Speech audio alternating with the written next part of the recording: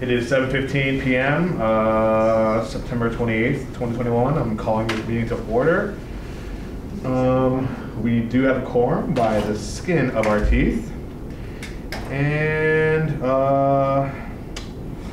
additions and modifications to the agenda. I have one to make, and that is for agenda item 6.01, discussion on police mental health with Senator Roboto. I'll only change it to say that Sunday will be speaking at 6:30, time certain. That's not stated on here because I hadn't verified that with him prior to which.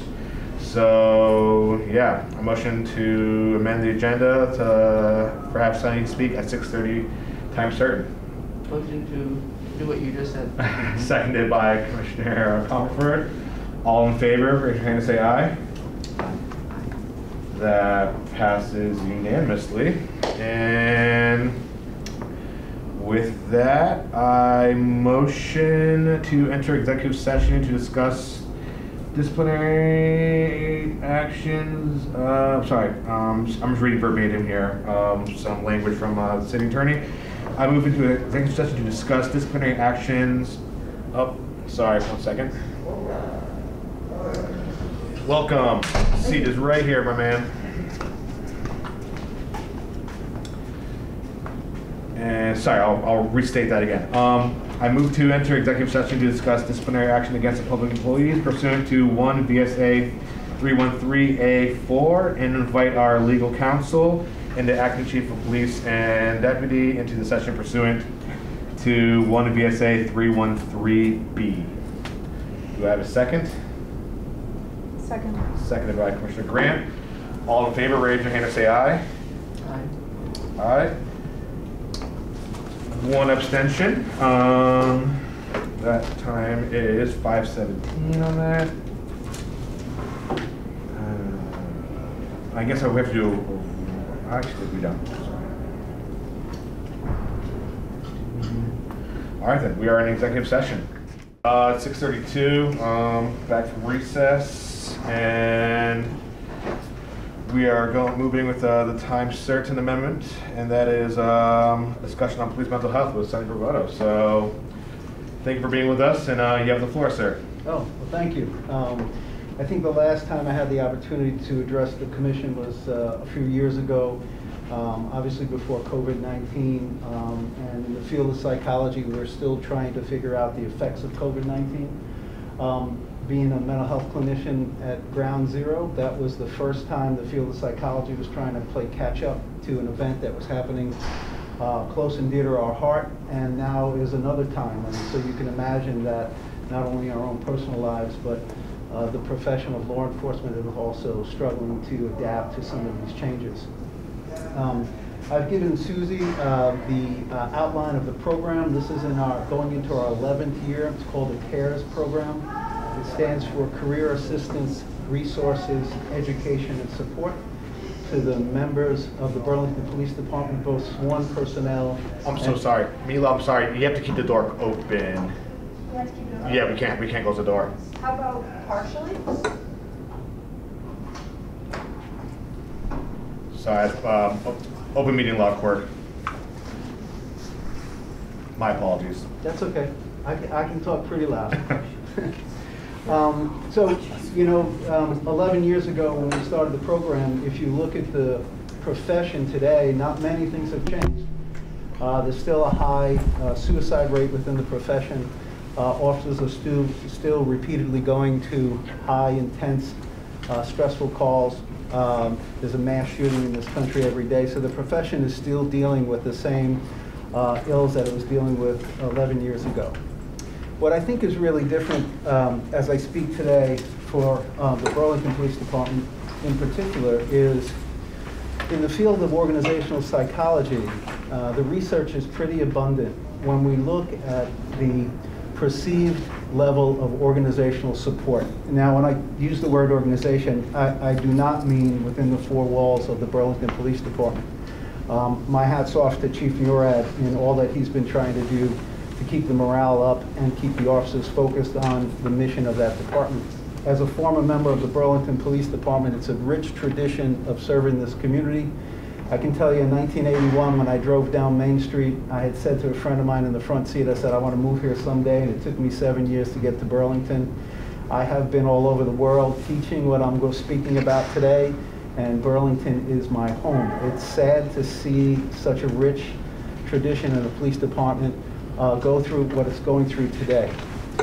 So, from a mental health perspective, how do we provide services to an organization that is really, really struggling? The profession itself is still filled with a large stigma about asking for help. If you ask for help, it could be deemed as a sign of weakness. There still is a culture that talks to the suck-it-up mentality.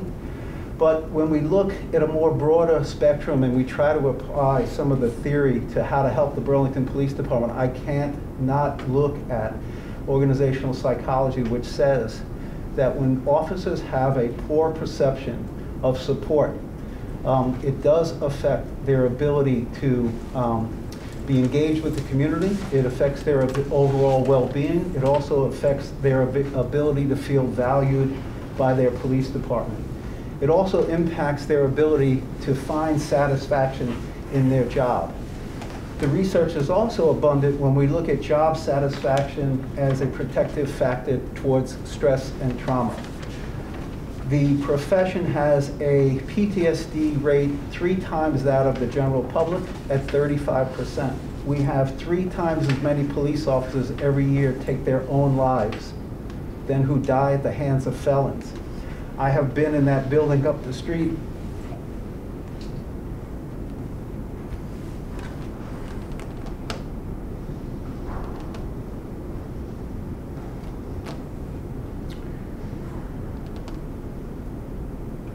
And I've taken the guns.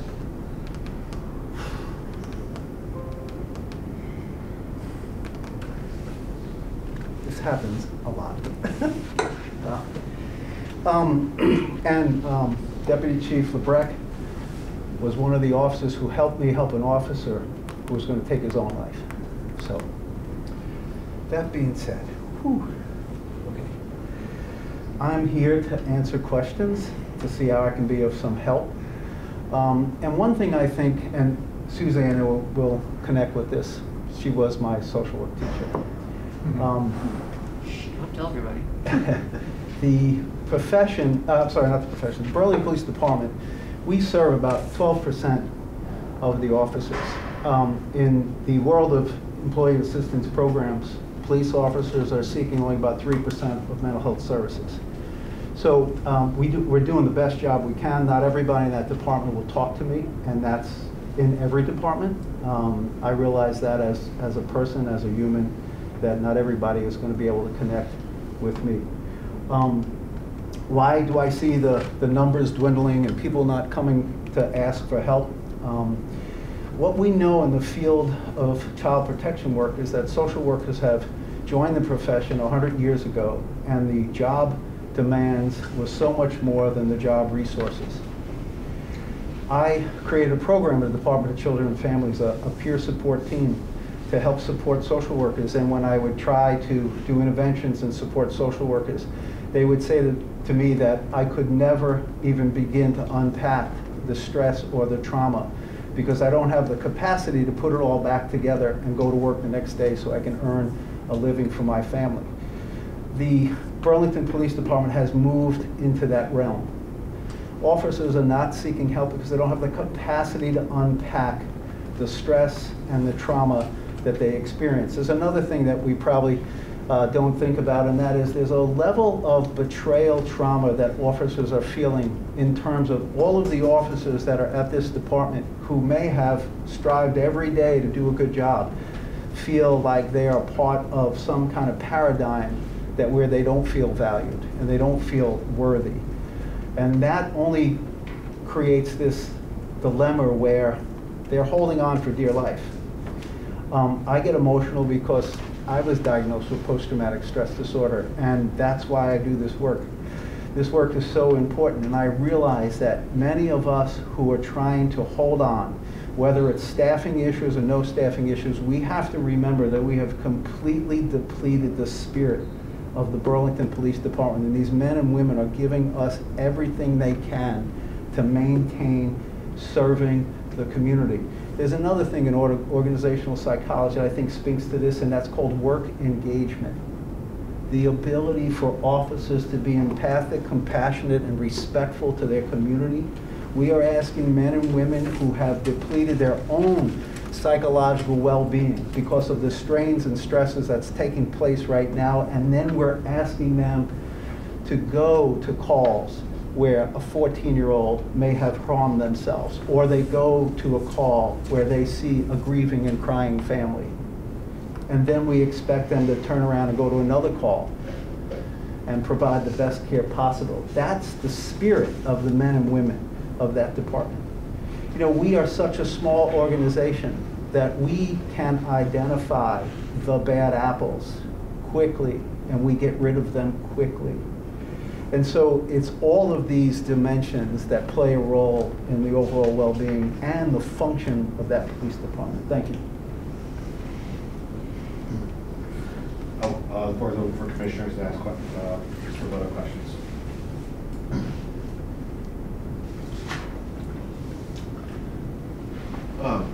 So, could you please explain that? What was your duties for the police department? What was my what? What were your duties for the police department? So, sure. I provide, and I handed out a brief that talks about the services. I provide mental health counseling for the police officers as one aspect of what I do. I also provide guidance through their career in terms of people staying interested in staying at the department and achieving different avenues, whether it's detectives or K-9 or any other aspect of what the department offers people in terms of different positions. I also assist in critical incidents. When there's a critical incident and officers are affected, we respond. I have a team. I also have a center. It's called the Vermont Center for Respond to Wellness. So I have a team of trained clinicians, 14 trained EMDR clinicians that would respond to a critical incident and provide interventions soon after the traumatic event so we can help officers recover from trauma quickly and hopefully prevent PTSD from developing. Sunny, what advice would you give all of us in the room at a time of really important racial reckoning? We have a predominantly white police department. That's enough to say. Wow. So I go for the juggler, you know. I may have told you this, right? Wow. I get graded. No. About 3 years ago, I was given an opportunity to go to Northern Ireland, very white, and work with the police service of Northern Ireland. And my colleague is a psychiatrist, and his brother is the Archbishop in Derry, Ireland, where we know that there's a conflict going on every day. And he asked me to go up, and he asked me if I want to do some peace building. And I looked at him, and I was a little bit astonished, but I knew what he was getting at. As a trauma expert, we can't even have a discussion unless we both recognize the trauma that sits at the other ends of the table. Because we view the conversation through this lens where I may have to feel like I have to protect myself or defend myself, and that doesn't open us up for good communication. So I saw what my role was, and my role was to tell these two men that were sitting at the table in this coffee shop with a cobblestone alleyway, with the deacon sitting there and my other friend sitting here, and I said to them, you know, we can't even have the conversation until we do the work around how for generations we have been traumatized, and we need to bring that and put that on the table. That allows us to have a more constructive conversation about what do you need, what do I need. I mean, all of our relationships are based on need, right? Having my needs met. You know, when I was a cop at Burlington, you know, a need was having a cruiser that didn't have a hole in the floorboard, or an FM radio, or we got radios. But the needs today, like, we do a great job at providing tools. We don't do such a good job at the emotional and social support that officers need. Did I answer your question? Half of it. Okay. Yeah, I What's think the other half? The other half is the community. Right. Somehow, we really need to work to bring us all together. You know, I don't think there's one officer in that police department who is not open to sitting down, and I just want to say this one word, listening. That's where it starts. We got to learn to listen. Now, I'm really out of my league here. So anyway, that's my perspective. I believe that we are very lucky to have the quality of police officer that's in this department. I go all over and I talk to cops in so many different areas. By the way, you never want to go to South Jersey and talk to those cops. Boy, they are really in the dark ages. So, you know, we are really fortunate to have the people who are still here, and that's the problem. We're going to lose really good people. Sonny, thanks for joining us. So do you have an opinion or help at all in terms of the work environment? Like, do you work with the department on, or the BPOA on length of shifts or days? I know there's a lot of overtime going on, and I'm just wondering what kind of involvement, or, you know, what are your opinions on all of that? So, you know, I mean, there's also research to that too. We realize that the 10 and 12-hour shifts are not healthy. But, you know, where we sometimes, and this is part of the challenge of the profession, is that sometimes we don't have the staffing to do different kinds of shift schedules. If you ask me my professional opinion on mental wellness and overall well-being, I would say that a 10-hour shift is probably the maximum shift we would want officers to work, and we want them to have an extended time off so they could recharge their battery, think about work-life balance, and then have the enthusiasm and the energy to come back, because, you know, this profession will do so many things to us. It is not uncommon for one officer to do a 22-hour shift because at the end of their shift, something happened. And then we require them to stay and perform. And I've been there, and that's emotionally exhausting, it's cognitively exhausting, and it's physically exhausting, and the rebound from a shift like that takes 3 weeks. So when you talk about, you know, reduced shift hours, you got to have more people. So you know, one feeds the other, right? So the job demand, right, has to meet the job resources. And I think what the restructuring did is it created this really imbalance in more demand and less resources. And so when we think about, we want officers to be engaged with the community, we want officers to have a positive mindset, we want officers to be able to interact in crisis situations, whether it's, you know, a domestic violence situation or a mental health call. We want officers to have that capacity, that their emotional brain isn't overworking, that they're not going into fight or flight when they don't need to, right? But that's what the repeated exposure to trauma does to them. Right? So the killer in this profession is not the one really high stressful call. It's the repeated exposure to death, dying, and grieving families that these officers have to integrate into themselves. And I can't tell you how many times I've gone home after an infant death and sat in my son's bedroom and make sure that he was breathing before I could go to bed. These are the lives that these men and women live, you know, on a regular basis, and I don't have to tell you how much. All you gotta do is ask the chief for the call log. You know, how many deceased bodies do they go to? How many death notifications are they giving, right? That's the stuff that's impactful. And then if we don't give them the ability to recharge their battery, to get the sleep that they need, right? To go to the training that they need for career advancement. Think about Maslow's hierarchy of needs. These men and women are holding on to their basic needs right now. And then the second need in that pyramid is safety. And you know, trauma, right? Think about trauma. You can't treat people for their trauma unless they feel safe. Thank you. Are there trauma-reducing routines that a department can take on, you know, on a daily basis? Yeah, I mean, you know, at the center, by the way, because the department and I have a contract. We offer all of the services we provide at the center that we have for free. So we have mindfulness coaches, and it can be done in person or virtually.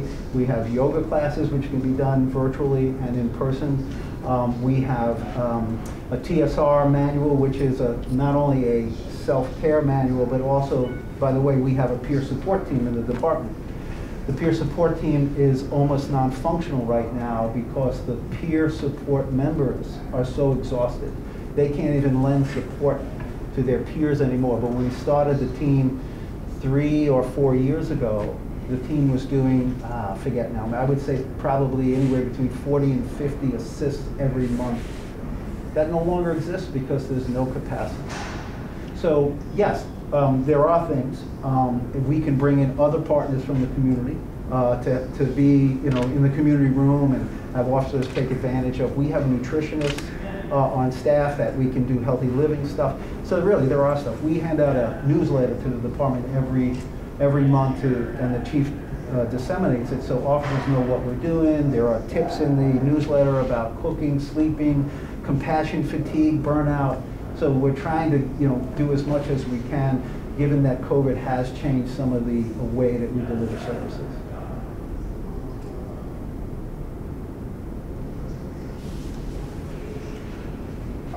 So I briefly was able to skim over CARES document here. I wasn't able to read in depth because I was trying to pay attention to what we had to say. It says it started in 2011. Is it a yearly recurring program? Yes. And how has kind of been officer access to it? Has it kind of stayed steady? Has it gone up? Has it gone down? Yeah, so that's a great question. I think we consistently somewhere stay between 10 and 15% of the department's utilization, which is much higher than what the state's EAP services provide to first responders. And so in that program, there are opportunities to do roll call training, psychoeducation, as well as responding to those critical incidents. And so those critical incidents give us an opportunity to provide interventions, right, which is like psychological first aid and psychological second aid to help officers mitigate the effects of stress or traumatic stress. So I would say, so we're going in our 11th year, we consistently stay around that 12 to 15% range. And I don't know, so why can't we get more, and why is it going down? I know why it's going down, because I think officers have zero capacity right now. How do we make it go up? I don't know if we really can make it go up, because what I would say is that in a normal time, that most of the officers that we put through a really rigorous hiring process are officers that we find have the tolerance to deal with the high stress calls and the repeated exposure.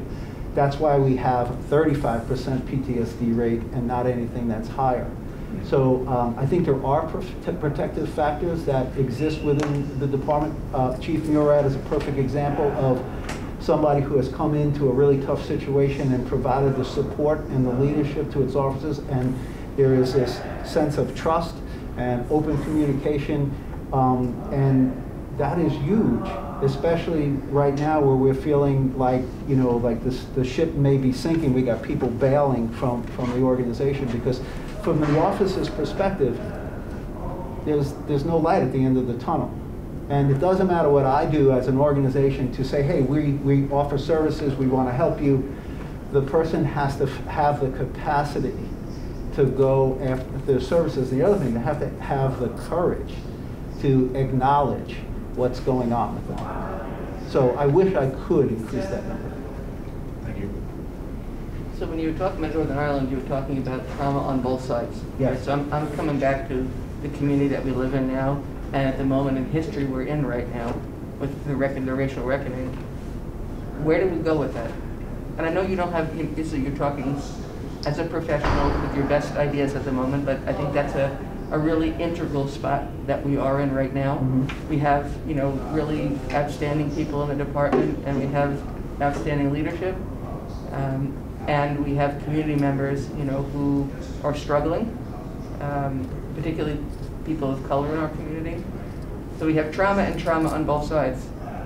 Where do we go, and how do we get there? So, you know, in a perfect world where we can all have all the resources we want, I would suggest that we start, you know, we start some peace building and start building relationships. And, you know, if you go back, so the law enforcement profession has done this before.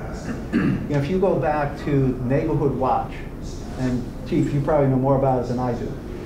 Neighborhood Watch was a program that engaged the community in, you know, self-governance and watching out for our neighbors. And one of the things that the policing profession did was to build those relationships in those communities. When I was with Burlington, I was part of the COPS program, so community-oriented policing, and we all took an area of the city, and I was responsible for the hill sections, all the noise. And so I used a creative way to solve that problem. I don't think that, well, I do think that there is a great opportunity to reach out to the community in various ways, groups, or however you want to do it, and offer an opportunity to come to the table for a restorative process. So, and the reason why I say this is I run a 10-week program, and actually just gave me an idea. So I run a 10-week program. I do it in schools, I do it in police departments, and we call it support circles. People come for 10 weeks, 2 hours every week, and we engage people in the process, a collaborative process. I'm not the expert, I'm just a collaborator with people in this group, and we have them think about, so in the world of education, you know, have them think about, you know, what is the challenges for them in their career, how can we help them rekindle the spark of love and teaching again, you know, how do we deal with it? And by the way, teachers are just like cops, they're public servants, and they feel the same pressures from the public. And so, you know, that's a concept where we can invite the community in as well as officers in and create this dialogue around restorative process and get the conversation going. And from the conversations comes the ideas. And from the ideas comes the collaboration where, hey, my friend over there, you come with me. On Tuesday night, we're going over here, right? And all of a sudden now you can build something that I think could be really effective.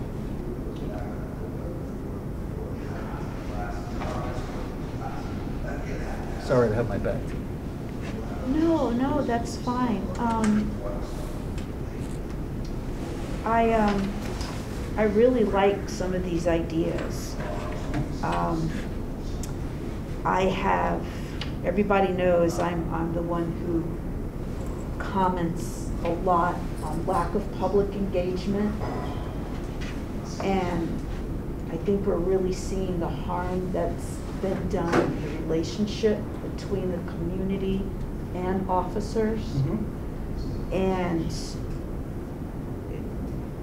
this whole us versus them narrative that unfortunately is sometimes pushed upon us, which isn't okay. I mean, and the support circle, you know, and peace building. I just feel if we've been, I got involved with the special committee to review policing policies, and then on the commission, and I've been talking about it all this time, and I just feel like certain things aren't moving forward. Mm-hmm. And now we're in this period of extreme stress with COVID and overall incidents going down, but certain types of incidents going up. And it's like if some of these things aren't really started to involve the community, I feel it's going to get worse. You know, that there's a lack of appreciation on one side for work that's being done and that's needed. And then there's a complete distrust on the other side. And then there's those people in the middle who are trying to get help but can't get help and don't always get talked to appropriately. And that can be a source of stress, but it's like you can't talk to people a certain way, no matter how you're feeling. But yeah, I think this is all great. How do we get this out in the public? How do we really start these things? So yeah, maybe we can't get 2 hours, but what do we do to get a half an hour to start a process where there's this just I just think the communication is so, it's just really difficult right now. And I was really feeling earlier the way you were feeling, because I had to walk out of here during our executive session. I got so upset. And I'm feeling upset now because I'm like, this is all great. And why can't we make this happen? And why can't we really promote this in a way so that people know what's going on, right? Even with some of the incidents, I don't think people really understand what it means to go into a situation where someone's OD'd and they didn't make it. Like, people don't think about that. And those are real things that occur. But that's not communicated in the way that it should be. That's right. That's right. And that's a big issue that the department needs to deal with. And they do need additional resources to do that. Like I've said before, the chief shouldn't be doing tweeting. He should not be tweeting. Someone should be in charge of public relations. Took me a minute to figure out what that was. Yeah, it's in charge of public relations and overseeing these programs and having a plan and being able to act on the plan. And hopefully we can get to that point. But that's what I wanted to mention. And thank you for being here. I appreciate it. Well, thank you for having me. And you know, I'm only one little voice, and I may have some crazy ideas, but you know, I think being a student of Susie, she's taught me enough to be moxie enough to say what I think. And I think, you know, if I always follow what I'm passionate about, and I may not always do it right, but the reality is that I always had this idea. And some of you folks may know Sam Jackson. Sam and I know Sam since he's 10 years old. Went to BHS back in the day? Yeah. There's a really cute story about Sam and his brother. So I got called to the Burlington Mall. One of the store owners was upset. Sam's brother was involved. The store owner didn't know the whole story, so I just said, hey, why don't I just take you home? And so I put him in my car, and you can imagine a cop car showing up on somewhere on the Old North End, and Sammy's out on the street playing, and he runs, and the size of this big, he runs and gets his mom, and his mom comes out, and I take his brother out. I said, hi, are you Mrs. Jackson? She said, yeah. And I said, got a good kid here. I don't know what happened at the mall, but he's not in trouble. And Sam remembered that. And now I'm going to tell you another true story. I left BPD and went to the state police because nobody told me that I would get burned out and what burnout is. So I went for greener pastures, and then it wasn't 3 months with the state police. It was the same stuff. And this is the work. This is why I do the work. There was a big brawl in front of Nectar's, and Burlington's calling for mutual aid, and I happen to be up on the highway, and so I come down the street, and I get out of my cruiser, and there's like 40 or 50 people and 5 Burlington cops trying to control this crowd. The minute I got out of my cruiser, the crowd came off the sidewalk and started to surround me, and then all of a sudden you heard this big voice, leave the trooper alone, leave the trooper alone, and all of a sudden the crowd backed up, and it was Sammy. And him and I have had this really connected relationship, and him and I have had this conversation. But I don't know how to do the resources. Like, I don't know, like, so Sammy and I have this love to do this work, you know, and he's part of this community. And so that's an outlet, and he's got a bigger mouth than I do.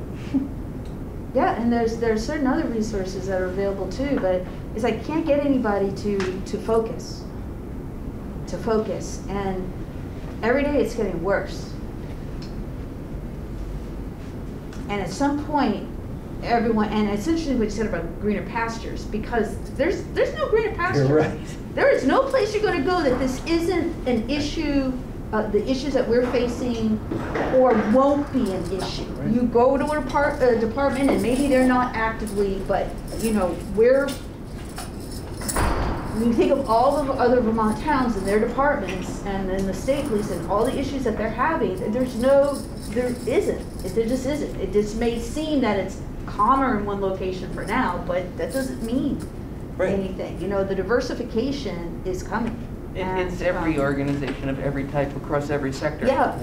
Right, and it's everybody in the community, and so, you know, it's really difficult stuff, you know, for white people, and it's a lot more difficult for people of color to be at the receiving end of it over and over and over. and we have to deal with it. You know, I don't know how we have a conversation, you know, all of us in this room about this issue in an honest way, and figure out, make some strategies to go forward. My psychotherapist friends in the room may find this really interesting. I have a colleague, his name is Mark Nickerson. He's one of EMDR's trainers. He wrote a book called The Cultural Competence Using EMDR-Based Therapy. My apologies, what's EMDR? EMDR stands for a psychotherapy that I use. It's a trauma treatment. It stands for eye movement desensitization and reprocessing. I don't know if we wanted to get into that much. Sorry, thank you. But Mark wrote a book, and it's called Cultural Competency Using EMDR Therapy. And when we're doing direct trauma work, we're helping people access the irrational internal belief that developed from the traumatic event. Mark wrote a book about treating the external beliefs. The belief I have outside of me, people I come in contact with, right? And it's all around cultural competency. I went to, actually, he did the training at the Burlington Community Health Center a few years ago, and he shows a video of him working with a man of color. And the man was talking about his experiences. And I think that's another avenue that's untapped.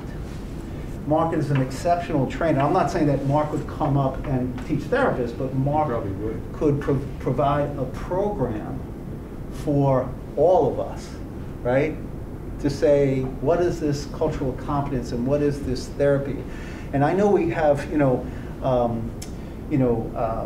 we have trainings that try to address this, but the trainings are directive. Tell me what I need to know, and then I'm gonna go away.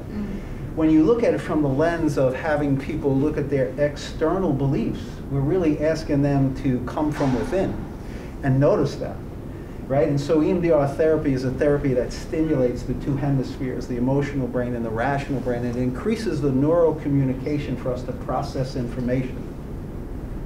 Wow, now I notice, wow, I have a belief about you, right? And I wasn't aware of that. And that's how you heal trauma. Is EMDR is based on the premise that we all have an adaptive information processing ability.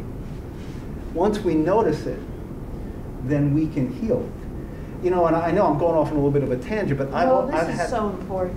I've had these conversations with Mark, saying, Mark, you need to develop something so that we can take this into a classroom and not tell people what their biases may be, but us help facilitate for people the ability to see the bias, right? And that's where the healing comes in, because it's not me, kind of nudging or putting something up on the screen and saying, well, when we do this, it's us saying, thank you for giving me this opportunity to heal, to become a better person. When I'm treating police officers for their trauma, I say to them all the time, man, we're working on healing your humanity, because they see the worst in human behavior. And so EMDR is an amazing psychotherapy, a modality that has changed my career. It's changed the lives of so many people. It actually changed the law in Vermont. So, and it can actually be something useful in this. If we could come together as a think tank and think about, so what are the things that we can do, right? I'd love to have a class of 50 police officers and say, hey, listen, we're going to go through this. And what are you talking about? I'm talking about, what are your external beliefs that you're not aware of? That might be a really good starting place. Okay, Chief, put it on a calendar. So anyway, just some ideas I have. Thank you. Thank you, Sunny, for coming and for sharing your wisdom with us. Thank you. Good to see you. Good to see you too. Okay. I'm sorry, one thing Is it time? Yeah. Recognizing it. I'm Stan Baker. I'm Archdeacon of the Episcopal Diocese of Vermont.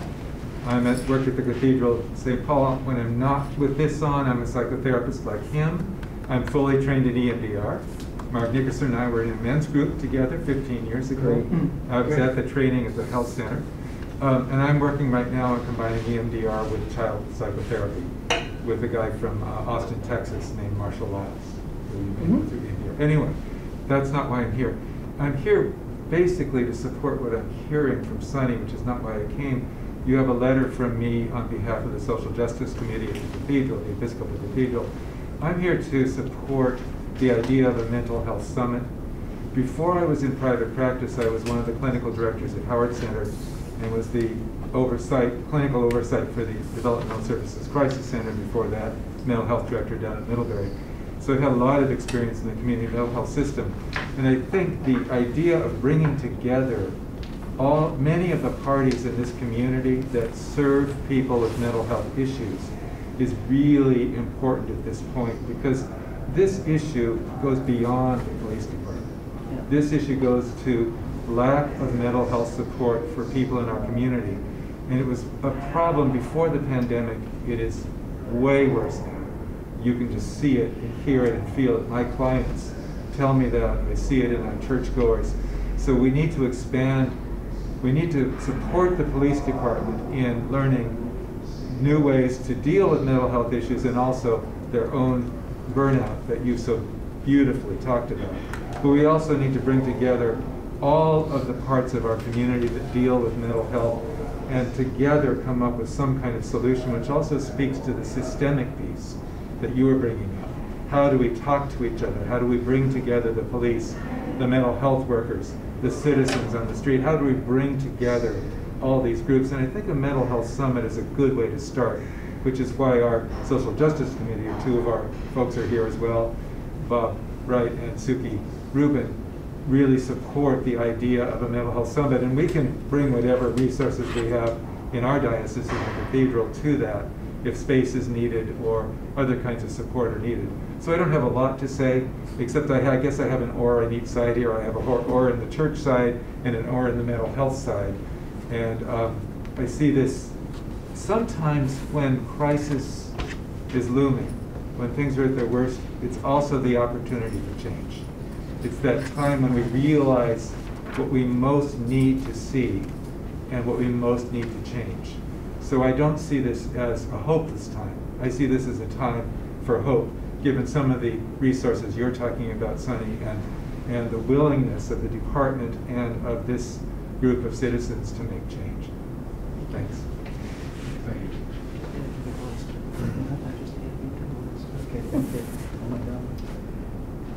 Yes. Really, thank you, everybody, for listening to my spiel. I apologize for getting emotional, but you know that this work is so passionate to me. Never apologize. Okay. Thank you. Thank you very much for being here.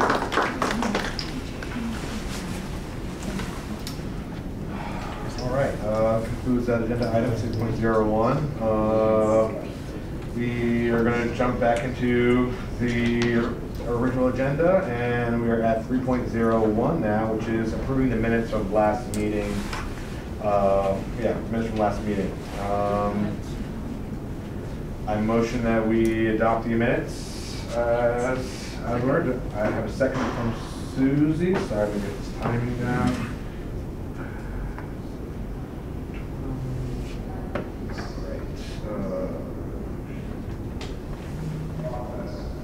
Second by Susie. All in favor of approving the minutes from last meeting, raise your hand and say aye. Aye. All right. Well, I was going to have you abstain since you weren't here, so I have to do a roll call on that one. Milo? Aye. Aye. Aye. Aye. Aye. And abstention. All right. I just want to reiterate that Stephanie is not here because she's having internet issues, because not everybody was in the room at the time. Mm-hmm. Thank you.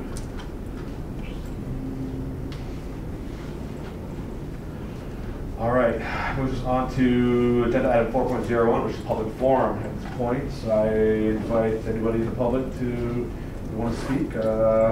You have the floor. You already heard from me. I already did hear from you. I just want, yeah, I can just. And do you mind just stating your name for the just for the record? Sorry. Yes, I'm Robert Wright, resident of Burlington, and also a member of the Jubilee Justice Committee.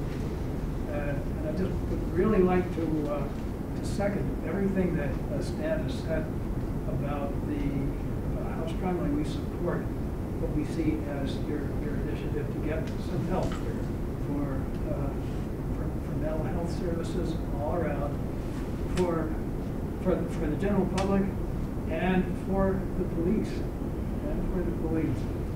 I'll be quick about this, but I just wanted to say that I have seen a very serious situation with a neighbor. I actually called the police, and I didn't see what they did. Things quieted down afterwards, but based on what I heard before that and the violence before they showed up, I'm thinking, what's it got to do to them, to the police, to see this day after day after day, time after time? You know, and what kind of help do they get? They need some help. So I just leave it at that. Thank you. And anybody else from the public that wants to speak, now is the time. Not seeing anybody else. Close that agenda item. Moving on to 5.01, which is the chief's report. With that, the floor is to Chief Murad. Thank you. I'm just going to take this down to be audible. I had a presentation, but I don't have computer access and can't get it up, and Shannon can't get into the systems, these systems here from remote either. So unfortunately, I won't be able to share it. I'm going to reference a couple pieces of it, though, because and then share it with everyone afterwards, because it had some, I feel, important data about some of these topics that we're talking about. Just as a recap of the things that have happened since we last met, this past weekend, John King retired. John King was the manager of the Parking Enforcement Division, and prior to that, he was a police officer. He was a police officer for 56 years. So he was hired in 1965. He served 26 years as a Burlington police officer, rising to the rank of commander, which is what we now call a deputy chief. He then did 30 years as the director of the Parking Enforcement Division, so which last year transitioned over to DPW, but was a part of the BPD for the vast bulk of that time. His tenure constitutes more than a third of the history of the Burlington Police Department, which is just extraordinary. And I think that one of the wonderful things that we were able to see in that is not just a testament to John and to his wife, Mitchie, who had to put up with that length of a career and has been wanting him to hang it up for quite some time now. But it's a testament to the community that he served, too. To be willing to give that much to this place, I think, is a testament to this place that we all serve. He had some amazing stories about what policing was for him. His first day was in the chief. He was one of 3 first hires in several years after a very large scandal at the department, during that period it had winnowed and gotten smaller. His police training was a day in the chief's office to learn the map of Burlington, a day in the chief's office to learn the municipal code, and a day in the chief's office to learn the VSA Vermont statutes. That was it. There was no academy. There was no anything else. They gave him a gun, gave him the keys to his prowler, and out he went. And he could only enforce within Burlington. It is a very different place in those years since John King became a police officer. We're looking to do some facility improvements. We're trying to get some photographs of all the officers to put them up internally so that we can all see who we are and who's there, and then make that public as well. We talked this week, or over the past couple weeks since we last met, we had a long discussion with the Howard Center about protocols for emergency evaluations, or EEs, taking people into custody involuntarily when they're exhibiting a danger to themselves or others through a mental health episode. We had a discussion with the Burlington School District about what we're going to be doing in the absence of SROs, since we don't have that position any longer. We have conditional offers out to all 3 SL positions that we were authorized by the City Council. That was the pilot plan that called for 3. My build out of that plan would be 6. I would love the opportunity to bring those aboard, but obviously we're going to see what we get with this pilot. But those 3 positions are now ostensibly filled. The training is beginning for 1. We're still kind of working through, the hiring process takes a while, but the positions are filled, and I'm going to be discussing with HR taking down that posting soon. Great position, $60,000 start, goes up to $72,000. I think we had plentiful applicants for that. So should we need to reopen it, or should we be allowed to bring more aboard to the city? I'm confident that there is a pool of applicants for that position. who want to work for the city, who want to be able to partake in this work. We have 4 CSOs in various stages of the employment process, people to whom we've given conditional offers, and that they're in the background checks, etc. That's a terrific position too. Starts at 47,000, goes out to 56. Very, very important, something for us to be able to develop new capacities for unarmed response, for unsworn officers. And we're hopeful that they will be able to help us address what we currently are unable to address, which is a significant volume of what we call priority 3 calls for service. We simply can't go to those anymore, and we're routinely unable to go to those. And that brings us to the biggest news that we had this over the past month, which was last night's unanimous acceptance by the City Council of the retention incentive, the retention incentive and recruitment incentive. And that was a huge moment for us. I'm tremendously grateful to the council for that. It's not exactly what the mayor and I asked. The mayor was very, very clear about his support for that and his belief that we need something like that in order to get us into a position of stabilizing so that we can grow from where we are. And yet the unanimity of it was the important part. It was a statement, I believe, that there is a sense of value from the community about what officers do and the role that officers have. And some of the things that Sonny was speaking about, I think last night's decision, says something about that. And so really happy about that, because we are in a tough spot with regard to staffing. And this would have been one of the pictures I would have shown you in the first slide, which is that we are down to 68 actual officers. I have 2 who are on terminal leave, which is 70, but they're gone.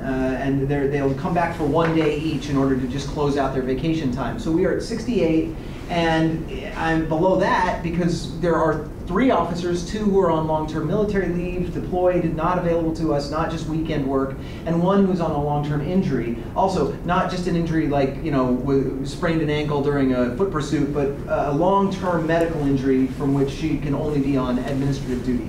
So those 3 are not available to us, which really puts us at 65.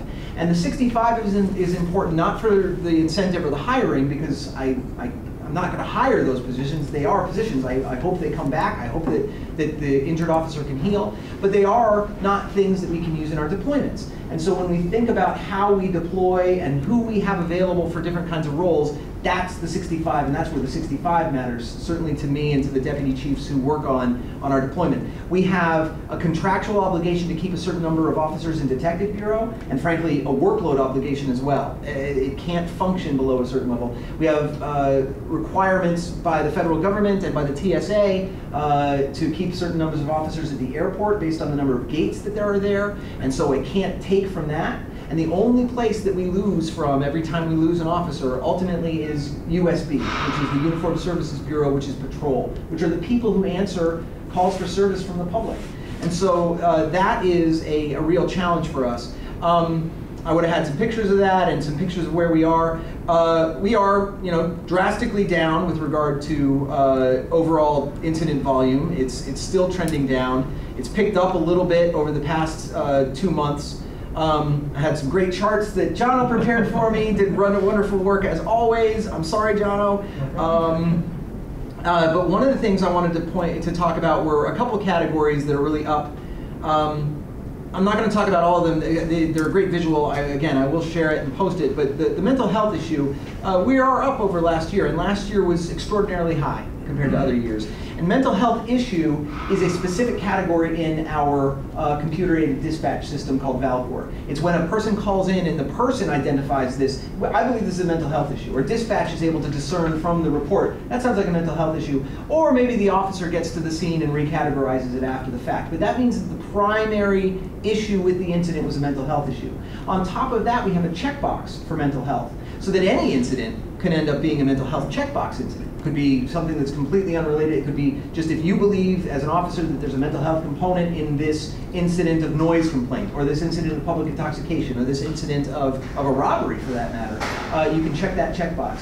And we have seen a real change in that. I have full year data from 2016 through 2020, again provided by Jono, that says that we in 2020 we had the largest number of mental health related incidents. So that's the mental health issue call and the mental health checkbox combined and then disaggregated for overlap. Because sometimes officers say, well, if it's a mental health issue, I guess I better check the checkbox too. And other officers say, no, I don't have to do that. It's already an issue. So that we have to disaggregate that, and we did. And one of the interesting things we see is that it's not a huge portion of our overall volume of events, right? So it is mental health related incidents as a percentage of all incidents, 5.4% in 2016, 6.0% in 2017, 5.7% in 2018, 5.6% in 2019, 9% in 2020.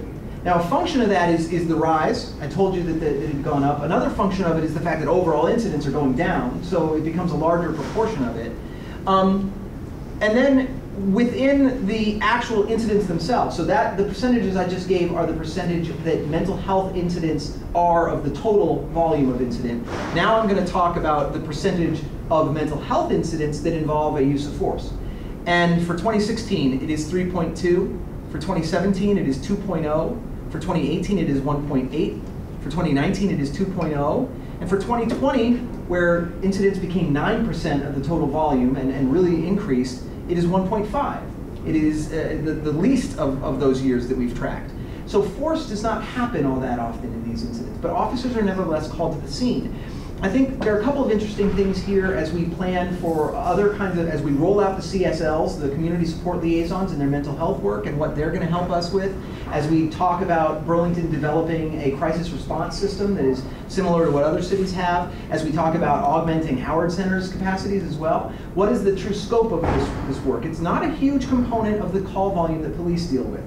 So it's not, even if getting all these systems fully up and fully funded and fully functional is not drastically going to reduce police call incidents.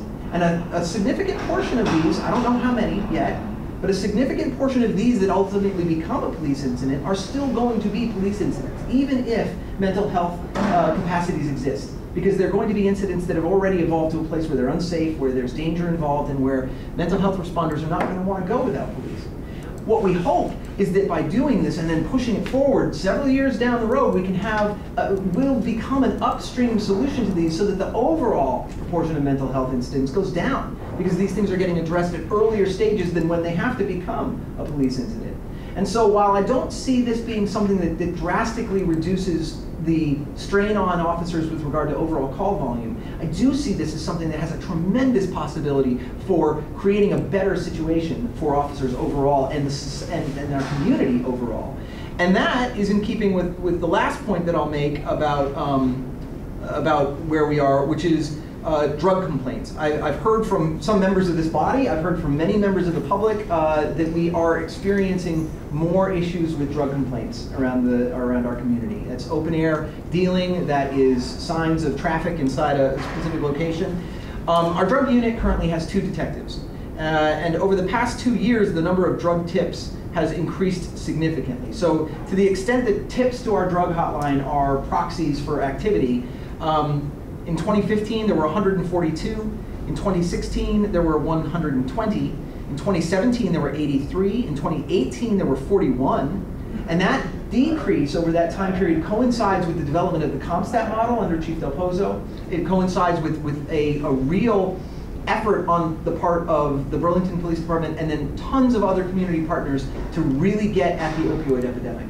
And that decrease in tips is indicative of just less overt signs of that kind of activity that is causing community members to say, this is happening and it worries me and I want to report it.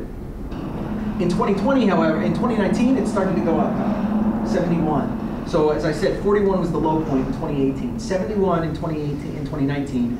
In 2020, 172. And that is in keeping with a drastic increase in overdoses that we saw in 2020. We lost focus on the opioid epidemic because of the pandemic. And then 2021 year to date, that's year to date right now, is 126. So it's not cooling down. We are trying to apply what resources we have to those kinds of cases. We're addressing some situations that's, again, that even members of the police commission have brought to us by proxy as members of the community. But that's indicative of some real issues in the community. We have a concern about this mental health and the uptick in that, and we have a concern about the uptick in reported narcotics activity as well. So again, I apologize for not being able to share this visually and the rest of the graphs, etc., but it'll keep me shorter, and I am through. Thank you for that, Chief. Any questions? Just a general comment, you could also consider the substance abuse also as a mental health issue. Absolutely, Yeah. absolutely. Those are absolutely co-occurring, and substance use Right. disorder is often a symptom of other kinds of mental health Right. disorders. Thank you, I was going to say that too. I have to head out. Thank you. Thank you. Do we keep track? Do we keep track of how many you have here in Burlington, Yes. and those that result in death? Yes. So I don't have the stat for fatal right now, but I do know that and now the numbers I'm about to give are all year to date. That is through 9/27 in each respective year. In 2017, there were 52 overdoses. In 2018, there were 42. In 2019, there were 34. There was real success on that front. In 2020, there were 71 at this point in the year. And thus far this year, there have been 98. August saw the largest number of overdoses that we responded to via Valcor that we've ever seen. It's a good barometer for the community as a whole, sadly. Any further questions for the Chief with regards to the report, Commission? Hearing any? Chief, thank you for that. Moves on to agenda item 7.01, mental health summit resolution. And before I hand it off to Susie, I'll let him say it. Are you Corporal Byrne now? Yes, Corporal Byrne. Feel free to join us at the table if you like. Thank you. Should we do that first?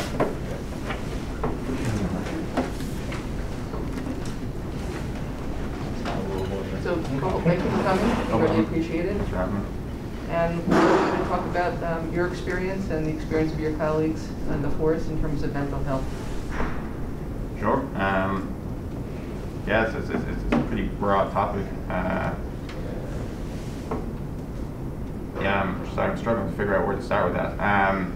Yeah, I suppose my experience, I have a lot of frustration with kind of our role in the mental health and in the community's response to mental health.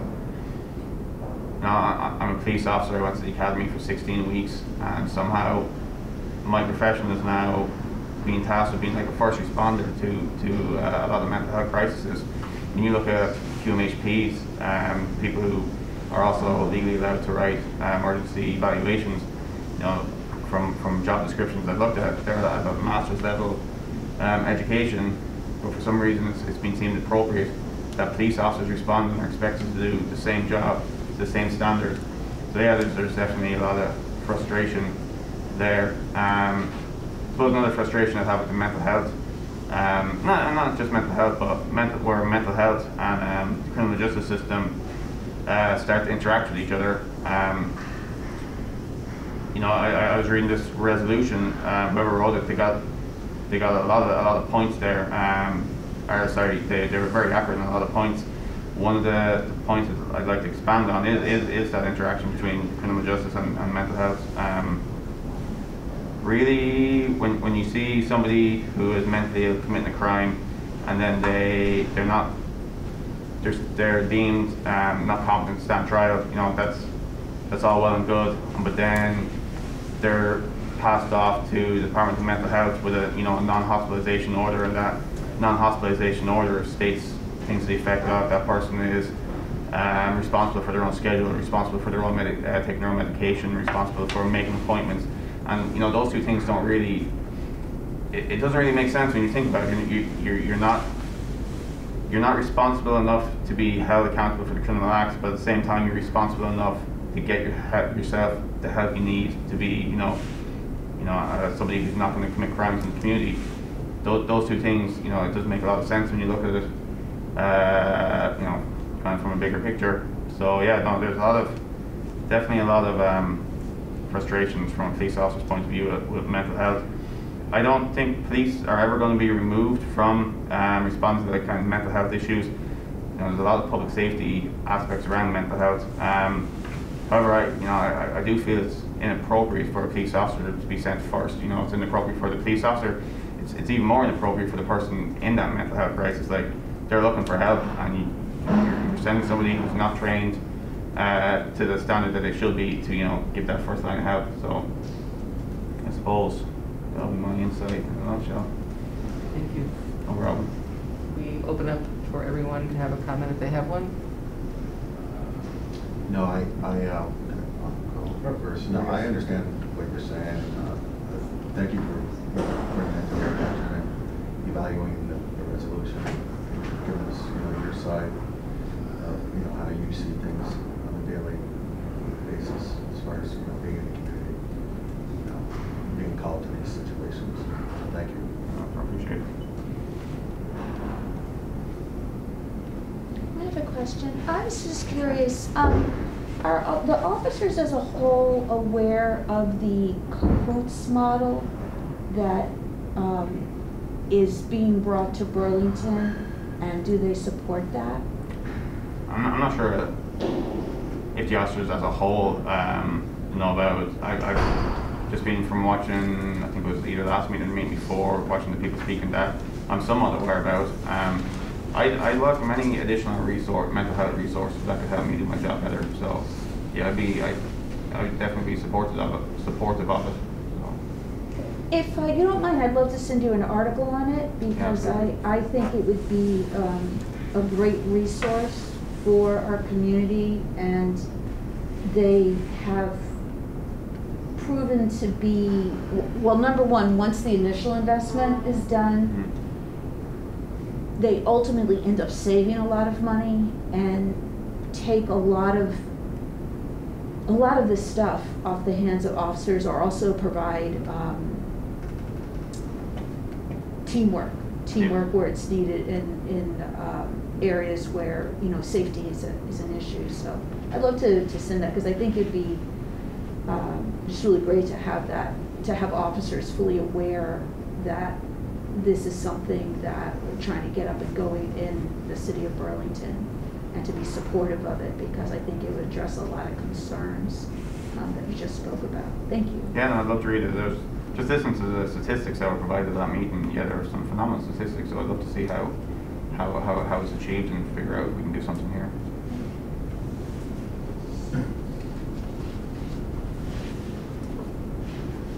Well, I'm gonna say, just from all my years I've spent bartending across the street, is seeing, you know, a lot of the calls that, you know, that you guys have to respond to for people like, you know, like they hang out in the corners there, and we always comment like there's really not much you guys can do about some of these things, you know, or I guess better put, like you said, like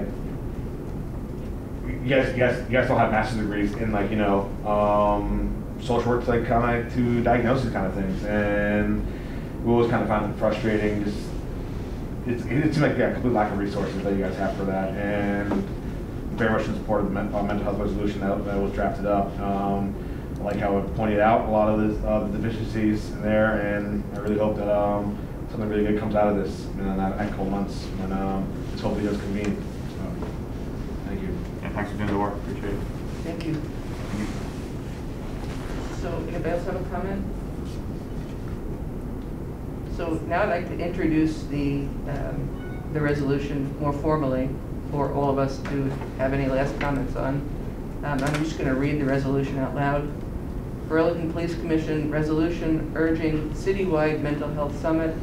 And I guess I would say this to me is like, it addresses both some of the holes in our services, but it's also a preventative measure. It helps our community to, you know, toward wellness as a whole, which should decrease all kinds of problems as a consequence.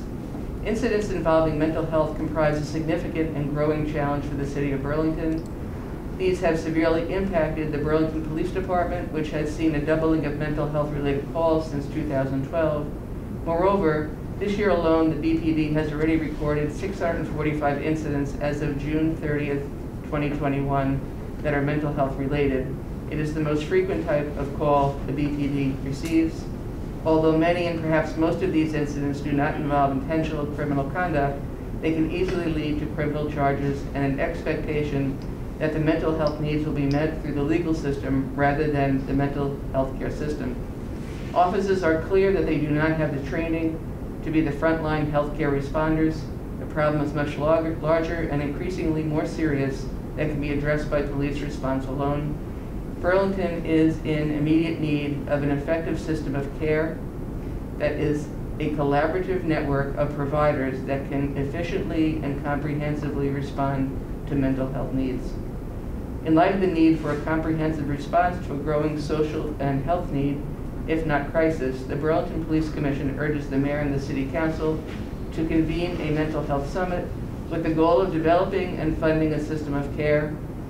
The summit should include all of the relevant parties to inform how such a system would be structured. The goal of such a summit is not merely to talk about the problem. A tangible outcome should be the establishment of coordination among relevant parties with regular meetings to review data and progress in developing protocols to meet mental health needs. The following are examples of the organizations and people to be included in this summit: Mental Health First Burlington, National Alliance of Mental Illness, NAMI, Northeast Family Institute, United Way, Federation of Families for Children's Mental Health, Howard Center, Pathways Vermont, First Call, BPD, Burlington Fire Department, Burlington City Council, Public Safety Committee, Chittenden County State's Attorney's Office, Chittenden County Public Defender's Office, REIB Office, representatives from the BIPOC and LGBTQ communities, representatives from the New American Community, AALV, Somali Bantu Organization, and Bhutanese Community Organizations, etc. Vermont Family Network. I'm adding in Center for Responder Wellness, which is not in the draft. UVM Medical Center, Vermont Department of Mental Health, UVM Dean of College of Education and Social Services, because they really prepare both social workers and mental health clinicians. We urge this summit to be organized within the next 3 months and no later than December 2021. In our role as commissioners, we see the impact of mental health on policing and the holes in our services. We emphasize the need for action is urgent. Comments from commissioners? I think the addition, those last 3 or 4 organization additions, I think are excellent, and I feel, yeah, absolutely, we should amend the resolution to add those in there. Susie, can you speak to the? Are you done? Oh yes, I'm done. Can you speak to the process of? I know we all had the ability, but I think you also presented it to the chief. Are there others who had a chance to look at it and vet it? I don't know that part of it. I did pieces of it. Okay. Stephanie did pieces of it. But I'm not sure about that. Was this something that you? I did. I saw it and provided some feedback on some of the language in there.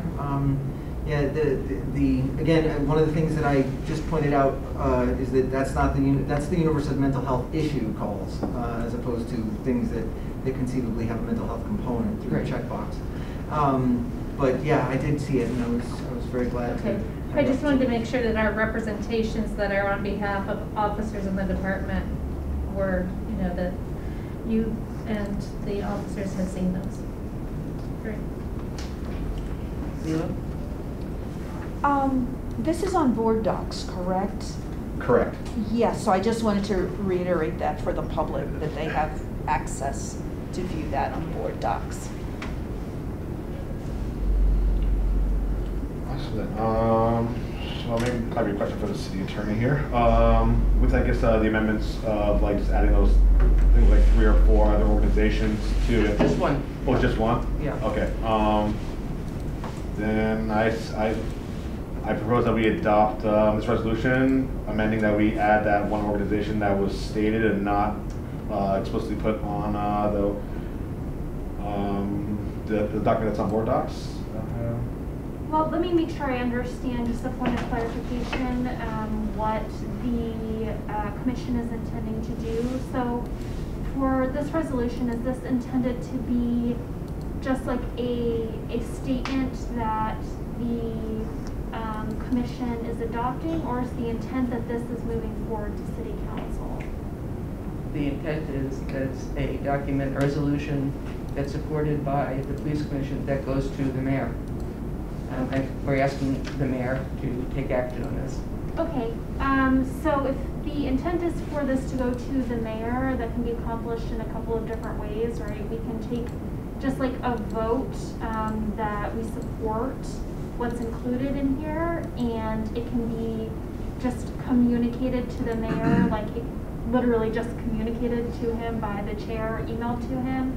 If you're wanting this to be a more formal communication, I would suggest that it move through the process of seeking a sponsor and be communicated to him in the format of city council with mayor presiding, or just city council meeting.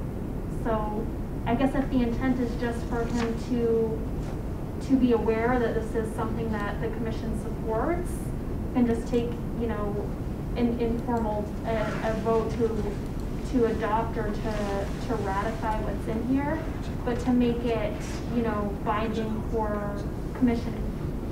If the intent of the commission is that it moves forward in the city council process, like just a vote in commission is not going to achieve that.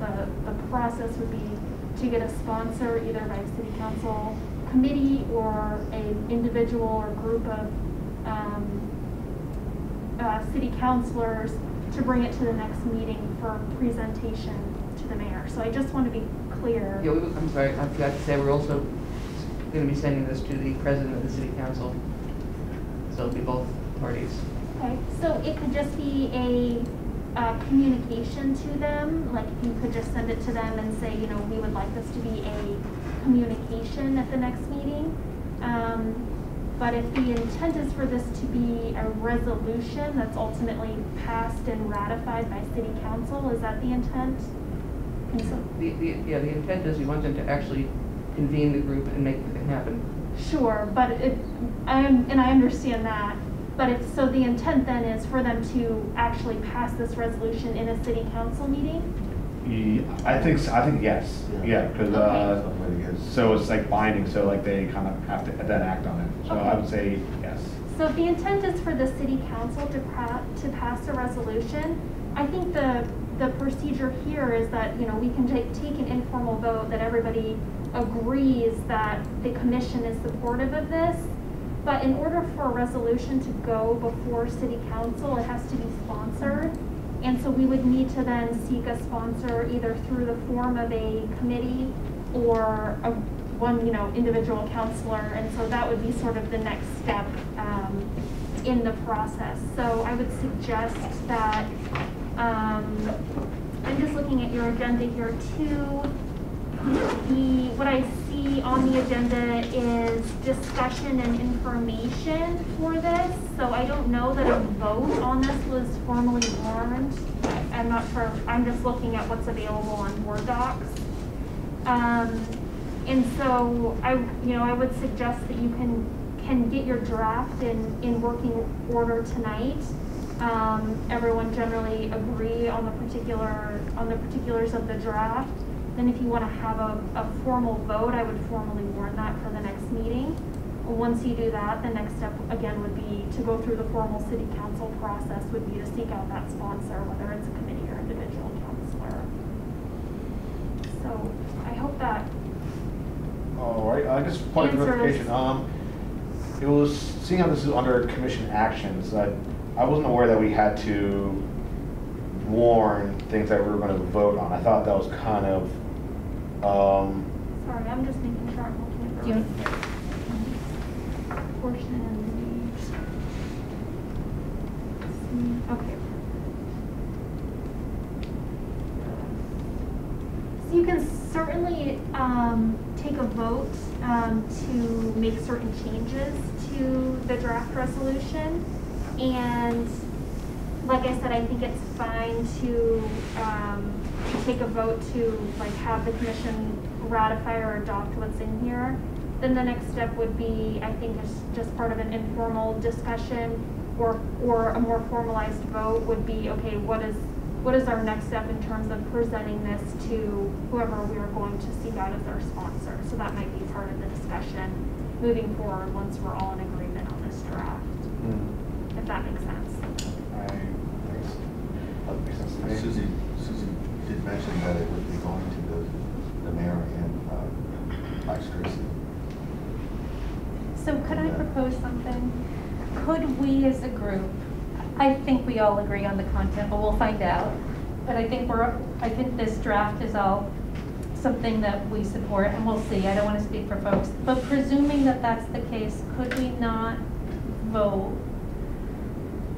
that we would like this to go to someone, a sponsor, probably the Public Safety Committee, and if they don't take it up, if someone won't agree to present it as a resolution, we would, as an alternative, want it to be a communication to the mayor and to the city council, so that we cover both bases. Yeah, absolutely. Nothing's preventing the commission from just submitting it as a communication to the city council, and presuming that the president will place it on the agenda. Nothing is preventing them from just accepting it as a communication without a sponsor, if ultimately we go that route. So but obviously, as the commission, I'm sure, is aware, communication is a little bit different. They're just accepting it as information, not necessarily taking any action on it, versus putting it forth as a resolution with a sponsor requires council action. So they'd be getting the information either way, but without that sponsor and putting it forth as a formal resolution, there would be no action taken by the council. So I guess what I would like to do is send it as a communication to the mayor and to Max Tracy, and then we have a sponsor, I think so, from the city council. So I think your suggestion's a good one. Okay. You want to move that? Why don't you move it? Okay, so I'm going to make a motion. Do you first want us to do a motion on whether we approve the content as is? That we all agree on the content? Yes, I think that would make the most sense. Okay. And And it the sounds addition like of there one might have been, clarification. Okay, so I'm going to move that the draft that was included with the agenda be approved with the one addition of CARES. For the Center for Responder Wellness. So that's my motion. Second All in favor? sorry, just a quick point of procedure. I would ask for discussion on Okay. this. Any discussion on that? I'm sorry, I shouldn't be the one calling for it. All good. Okay, well good. All in favor? Raise your hand and say aye. Aye. That is unanimous. Okay, so I'm going to do a second motion, and I'm going to move that we communicate this as adopted to the city council and to the mayor, and that we also seek a sponsor. Do we I'm want thinking to- public safety committee. Pardon me? I'm thinking public safety The Public committee. Safety Committee as the sponsor to take this. We'll leave it at that, short and sweet. That's the motion. So the mayor, city council through Max Tracy, and sponsor. You got it. Yep. I'll second that. I guess discussion. We have discussions. Not seeing or hearing any. So go ahead. All in favor, raise your hand and say aye. Aye. Aye. Thank you, Susie, for doing the work. Well, Stephanie did a lot too. Well, thank you both. And a lot of people did. Appreciate it. Thank you. All right. Leave that closes out agenda item 7.01, mental health summit resolution. Thank you, Corporal Byrne, for being with us. Thank you. Appreciated. Thanks. Next time.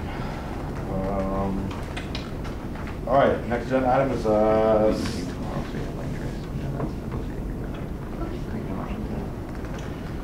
right. Next agenda item is staff person for the BPC.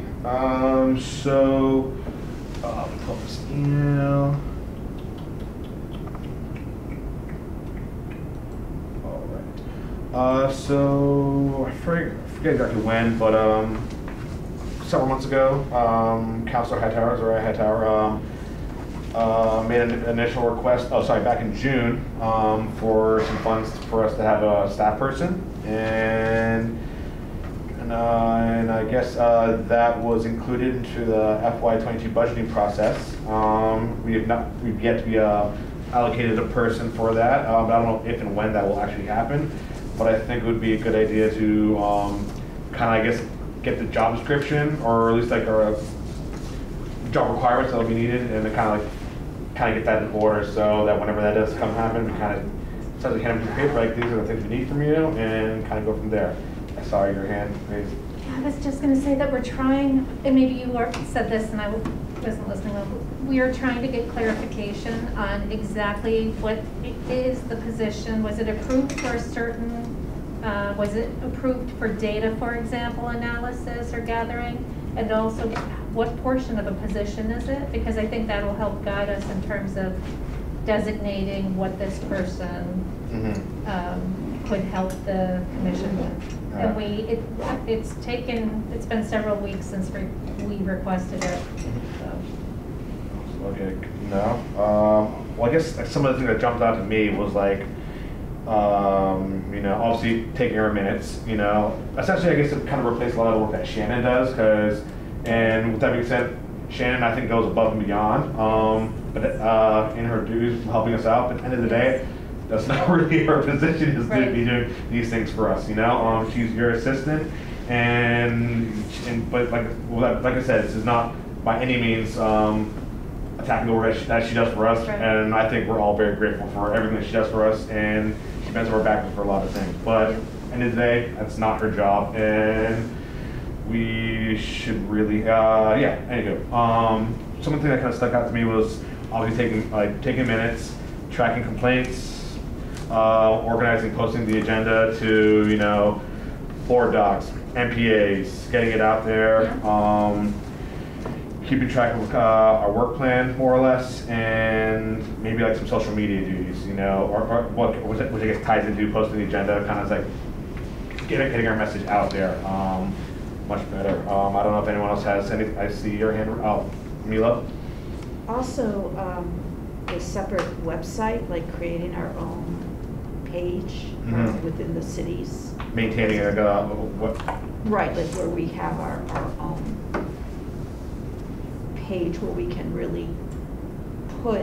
I mean, people can go to board docs, but to really be presenting the information that we talk about in our minutes in a different way, and also to be providing references for everything we talk about, like NAPOL and stuff like that. Thank you. Well, I was going to say, we spent a lot of time setting up meetings. Shannon spends an inordinate amount of time helping us schedule meetings, so that would be great if we had help with that.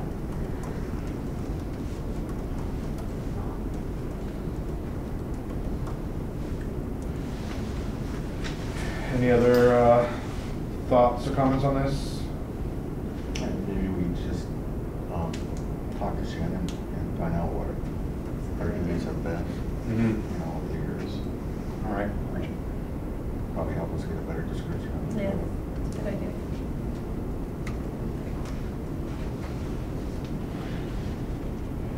I think that was kind of short and sweet. If there's not any further conversation or discussion on this, I'm happy to close this. All right. Moving on to agenda item 7.03. I guess this will be meeting places updates. I'm not sure, Mila, if anyone got back to you, some of the questions you had reached out to them with. I feel that we have to table this at least for a month. Okay. So I got some more responses regarding some of the other places I was looking into, and everyone right now is being very cautious because of the surge in cases. So locations that normally allow public meetings are not doing so at this time. But they're all like, give us a call, in a month or so, let's see where we're at. So I believe it's something that we do want to ultimately pursue, but once we get into a I guess, a better place where people feel, yeah, it's gonna be safe to have people come back to these meeting places. I would like to see us make sure that these meetings are hybrid meetings. I know we had an unusual situation tonight where we had to be down in this room, but I don't think there wasn't a Zoom link for this meeting. So I think we want to make sure the city council is up and running with hybrid meetings, so that technology is now set up to do so. So we definitely need to be making sure that we're hybrid as well. Even moving around to a different location, you know, I have been asking specifically about the technical availability to be able to do hybrid meetings, but certainly while we're in this building, we should be able to do that. Thank you. No, thank you. I think that's really important.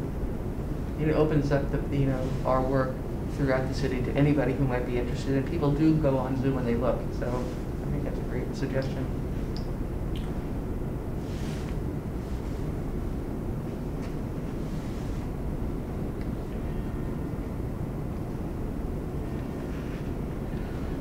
All right, close that agenda item.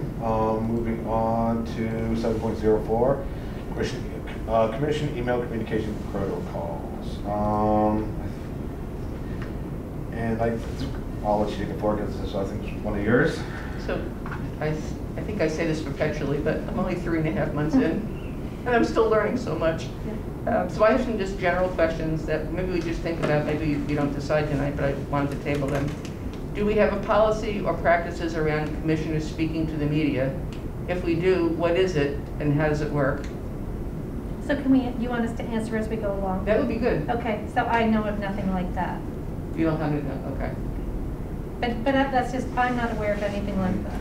And sorry, let me pull up.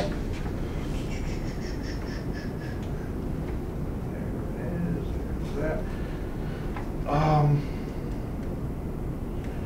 that. Me personally, I guess as chair, I have no problem with anyone speaking to the media. If they reach out to you and you feel comfortable speaking to them, by all means speak to them. I guess all that I ask is that, like, whatever your comments are, is like just stay like, I'm not speaking for the entire commission. This is my personal thoughts on it. Because I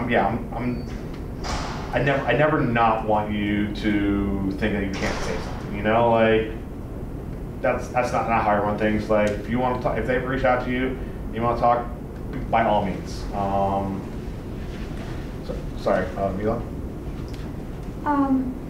I think, and it's something that's come up before, but with everything that's been going on, it kind of gets sidetracked, because I went through what you're going through right now. I mean, there's a big learning curve.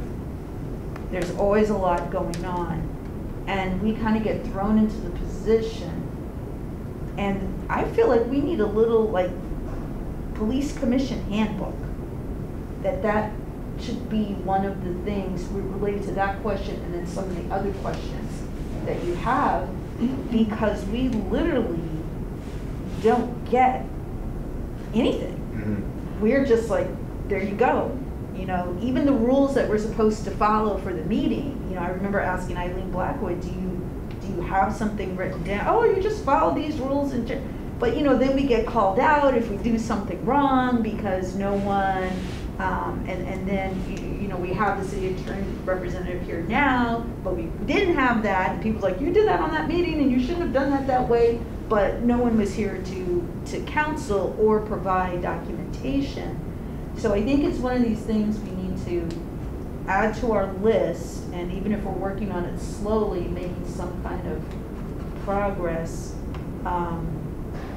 addressing these issues, you know, and you know, everything that you just said I agree with, but we should write it down, and maybe, you know, we reference a statement and we can say, well, this is my personal opinion about the statement, because we know, I mean, we've all get media requests. And that's what I'm trying to do. I'm trying to help us to have, you know, sort of more clear policies.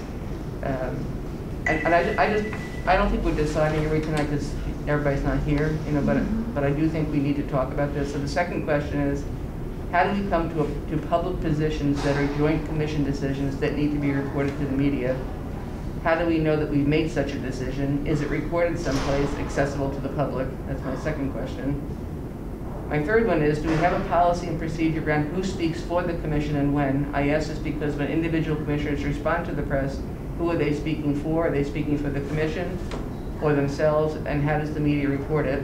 And then the last one is, after some deliberative discussion, I suggest we create a policy and record it somewhere so that new commissioners can continue settled policy and practices in this area.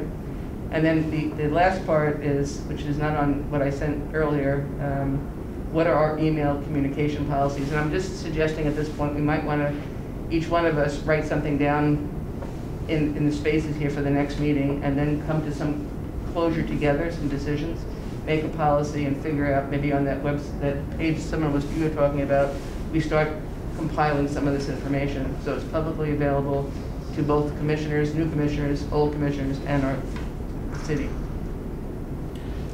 I'm happy to, I guess, draft something in response to these questions here. That might be, I guess, more or less a beginning of essentially a handbook per se. And then if other people want to also maybe put their input on those individual things, and we'll come back next month or whenever we schedule this into our agenda to try to come up with something. But yeah, I'm happy to put up an initial draft and then kind of get feedback from, or hear feedback on these questions from other people and incorporate that into something.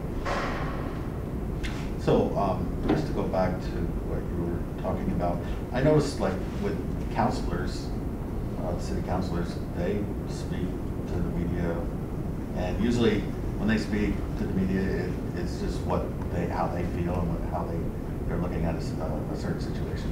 So with that being said, if we do want to have someone, I'm just going to make this suggestion, if we do want to have someone speak for us as a whole, maybe we can apply that to the staff position as well, so she can, or he can put that out to the public and the media as a body. But just as on those rare occasions where we agreed on something. No, I mean, really, it's very difficult to get 7 people to work, you know, it's very difficult. Because our inclination is to do something on something that's contemporaneous, right? Right. But to get us together and 7 people, it proves much more difficult. So in past experience, it has just been difficult to have a joint statement. Yeah. As opposed to something we work on together in an open meeting. I just have a point of information for the commission. I'm happy to advise on this, and I can connect offline with the chair and vice chair about this. This also might be something that would be appropriate to enter an executive session for at a future meeting to receive some legal advice from your counsel on this topic. It's not something I'd like to offer advice on the open portion of the meeting for obvious reasons, but I'm happy to advise on maybe just some guardrails and parameters to think about. Thank you. Awesome, thank you for that.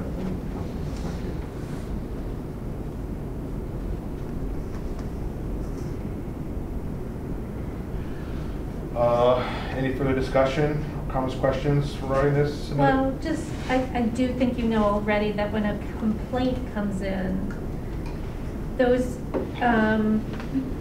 typically come to the chair and me, and that the minute it comes into my box, we just have it decided that I forward it to all of you, and the only response that goes out to the individual is an acknowledgement of receipt of that complaint. So that is pretty much our only real policy where we really have something that is, you know, we stick to it. Do you have it in writing anywhere? I thought it was on your chart, to be honest. Maybe it's on the chart. I'll check I the think chart. it is. Yeah. I did ask for permission to respond to a couple complaints, but I did go through. Yeah, and that's, Yeah. I mean, nothing is saying, like, I agree that we would never tell someone they can't communicate. It's just, Procedure. it would always be on their own behalf and not for the commission, right? Unless they've heard from every commissioner that we're in agreement. Well, that's the challenge with the meeting too, though, right? Right, Yeah, so we have to really be yes, on point. yeah. Yeah, that comes with the territory. Yeah, it does, yep. Great, thanks. Yeah, sorry. Any further questions or comments? All right, close that agenda item. Moving on to agenda item 7.05, strategic plan on racial disparities and use of force, requesting a revised plan. And yeah, we've been kind of bringing this up, you know, a fair amount. And I think this is just for us, and please chime in, anyone else that wants to. Maybe looking for something a bit more concrete in terms of like how to address these things. And I know what we've heard from before that, like, you know, like you get respond to calls that happen, and these people. And these are, you know, you're responding to calls for service, and I don't know, maybe someone else can help me word it a little bit better, but it's just to really just take a deep dive or look into this and just see if there are ways that could help kind of bring these numbers down, because it's I think I know Christian Savino said it before, but like it's pretty high compared to other people in the city, and yeah, I don't know. It's maybe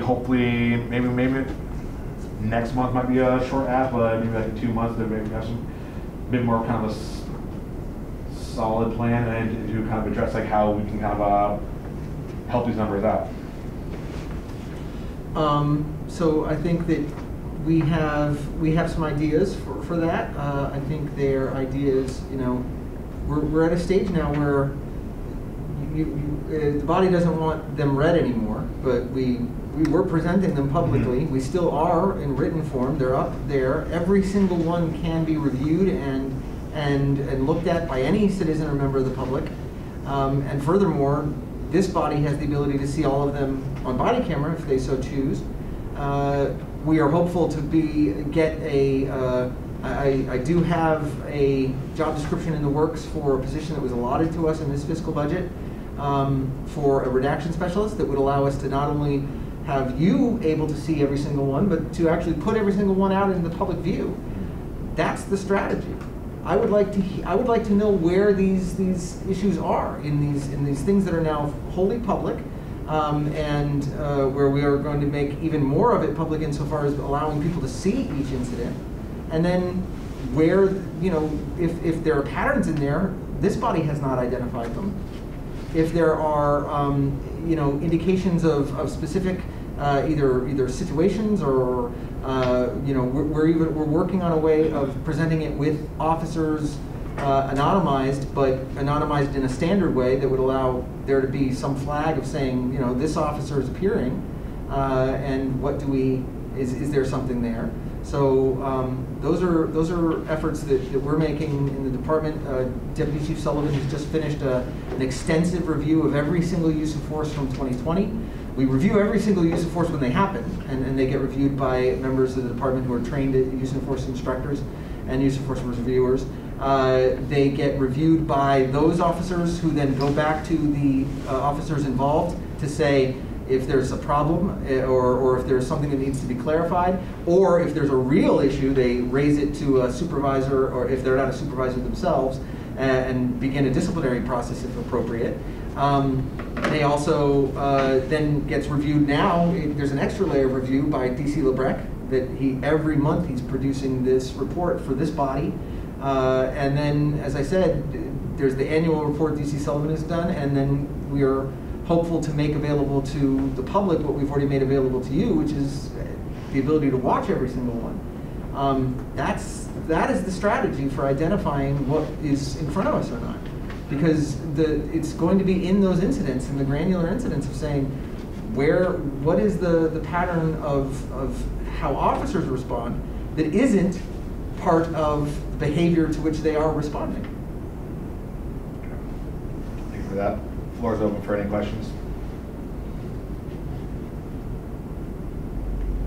Am I correct in that you were asking how to bring the numbers down? Or maybe, sorry, I guess I was, I didn't probably say that right. Not bring numbers down, because I mean, that's implying that, trying to cook the numbers, I don't want that. But I guess it was like, try to find, are there patterns of bias that are affecting, you know, mainly BIPOC people as their share of the community for these incidents. Mila. So,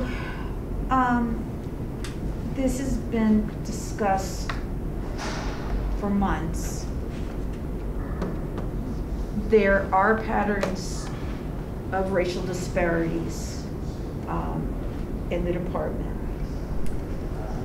And I would like to hear further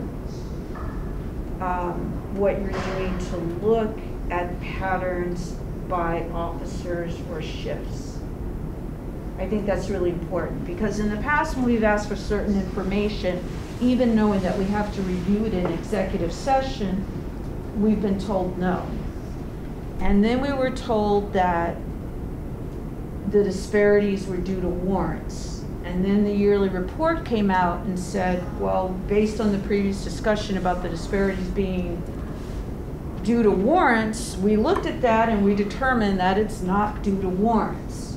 So there, and then trying to get information on training, because I've really had to sit and listen to some stuff where I'm like, literally, you hear the words coming out of your mouth, it shows a lack of understanding, a lack of cultural competency, if we want to use that term. But it tells me that people, even at a leadership position, have certain biases that they're not aware of, and that officers are out in the street with some of these biases. And I don't know, you know, one of the speaker we had, was it the last meeting, they talked about how the training, bias training had to change because current bias training just is not proving to be effective, right? And then Sonny earlier was, you know, very eloquent in what he talked about in terms of how people need to come together and talk to each other. And we have a department where most of the officers don't live in the community. They don't. And we have rapid diversification within the community. We've had some unfortunate incidents where, like, literally training went out the window, and what you're left with is to say, hey, this was biased. You know, would this have happened if this person was white? Probably not. You know, when we look at the Jerry Milley case, which sent a lot of shockwaves through the community, it really changed things for a lot of people in terms of, you know, how you look like and how it can affect how you're treated by people that you may need to help you out. So I think I don't always feel that the department has been willing to take a look at that, you know, to take a look at patterns by officer, to really focus on particular officers that may need assistance. You know, we've seen reporting in the past that shows if you put certain officers in certain areas during certain times of day, that they're more likely to have use of force incidents against people of color. Now, is that because of the, you know, are you stationed downtown? And you're stationed downtown, you're going to be dealing with more types of stuff. But there are a hell of a lot, way more drunk white people downtown than there are black people. So these are the things I'd like to see looked at, and these are the things I feel in the past when brought up, it's like, no, we're not going to talk about that information. And I think we need to talk about that information, even if you talk about it in executive session, even if you just say that you're doing it, because really, now is really the first time that you say that you're looking at that and looking at what particular officers might be doing. And then having a frank conversation. I always feel that bias training is just gotten a raw deal. It's like, what bias training do you do? Well, we do bias training. Well, what bias training do you do? We do bias training. That literally has been the example.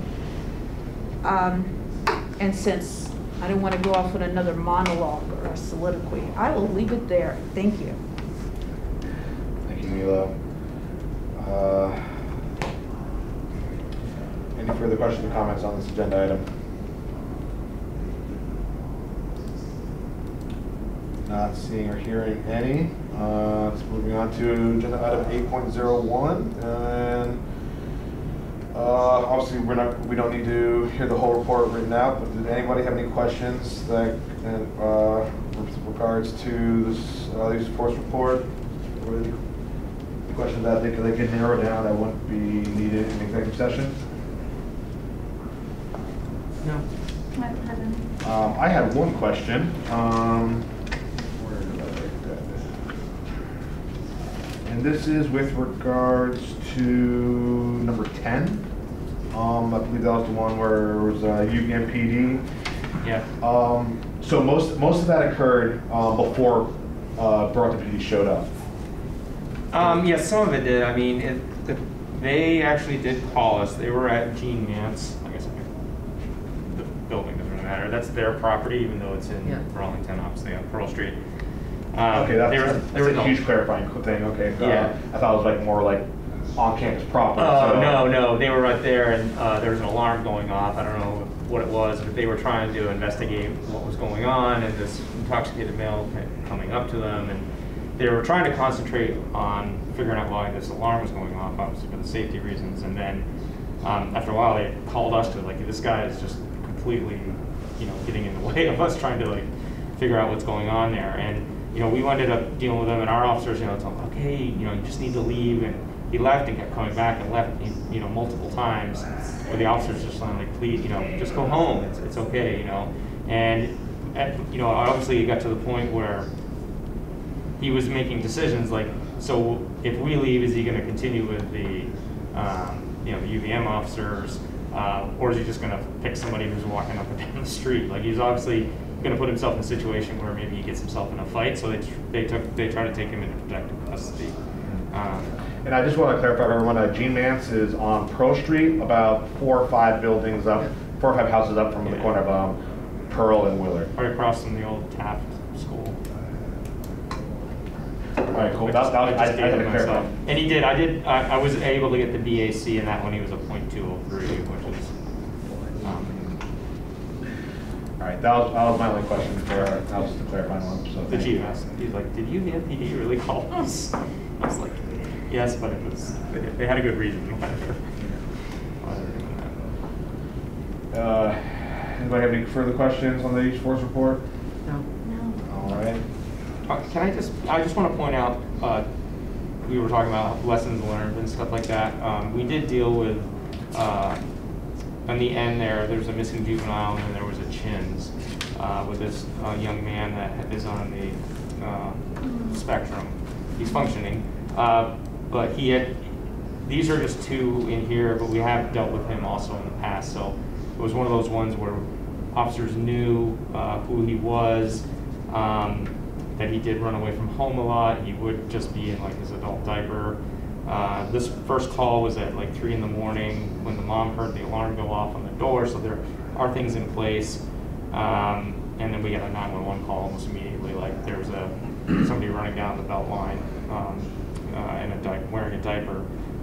So I think this is a good example of like where officers really tried to slow things down or at least make them safe. We ended up closing the belt line on that one, just shutting it down so we weren't getting any traffic, because our biggest worry was him getting hit by a car. And then they followed along and got the mother on scene in this one, and tried to talk to him. He was uncooperative, and he was getting near the end of that was quite a distance he covered from Manhattan Drive all the way down to the Ethan Allen homestead. But they at this point they tried to secure him, and they did. It was a very low level, just putting him in handcuffs, getting back in the cruiser,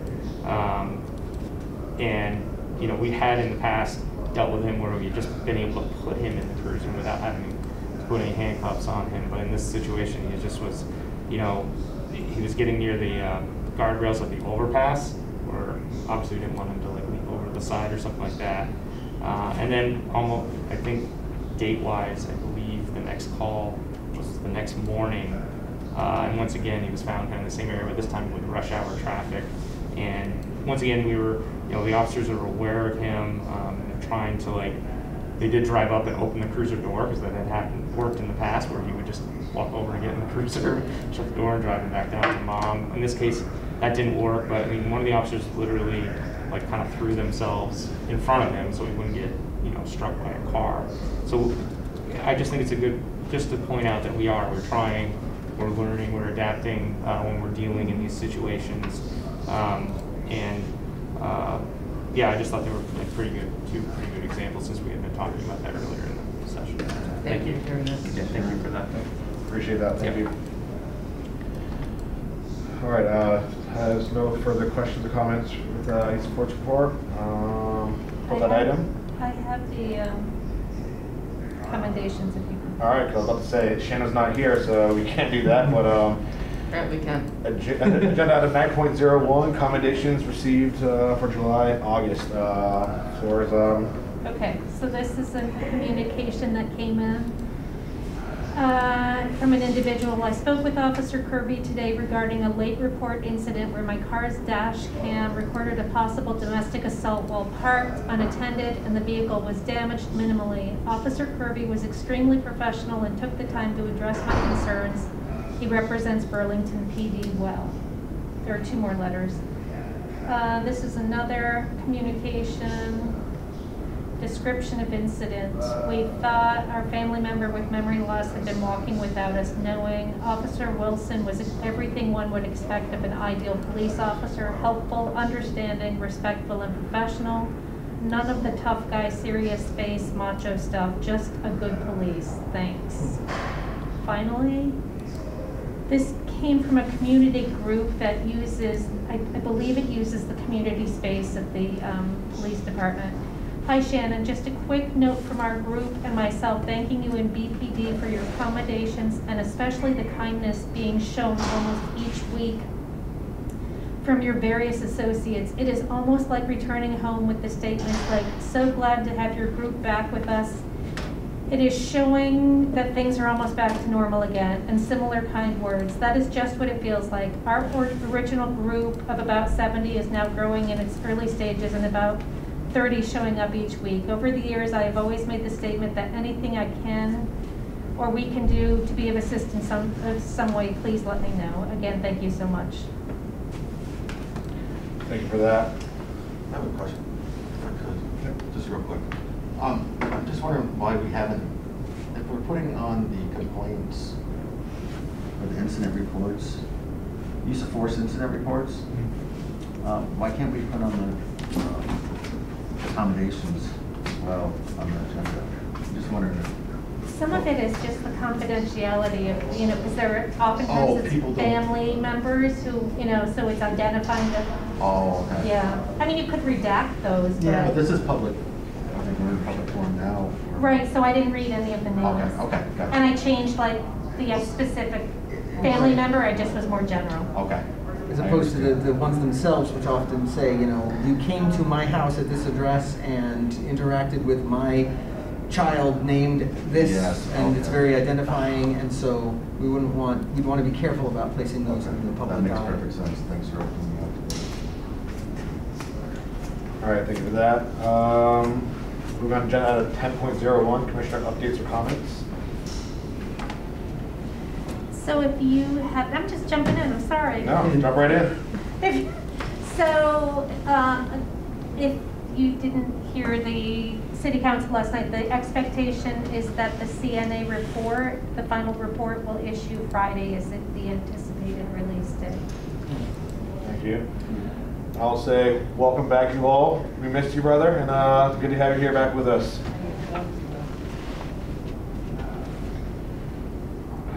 Any questions or comments from commissioners? Not hearing any. Moving on to next meeting agenda items.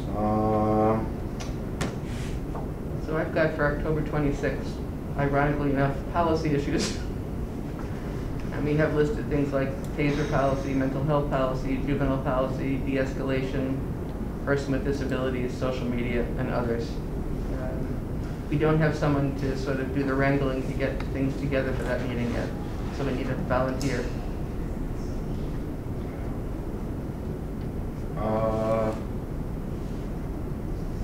Those are a lot of policy things to. Well, we're not going to get to all of them probably, Yeah. but we should decide together which ones we want to focus on, and then we're looking at also at NACOL policies also, so the tandem of what our policies here and what NACOL is suggesting. Mm-hmm. Maybe we should just pick 2 or 3 for next month. Yeah. Well, so this might tie in. One of the agenda items is Brian Core Yep. is going to come, he's tentatively scheduled to come in October to speak with us. I think that was the trauma-informed. Yep, well, yeah. Okay. So he has tentatively said yes, we were going to schedule him for 30, 40 minutes. Mm-hmm. Maybe that ties in with which policies Okay, that's a good idea. focus on.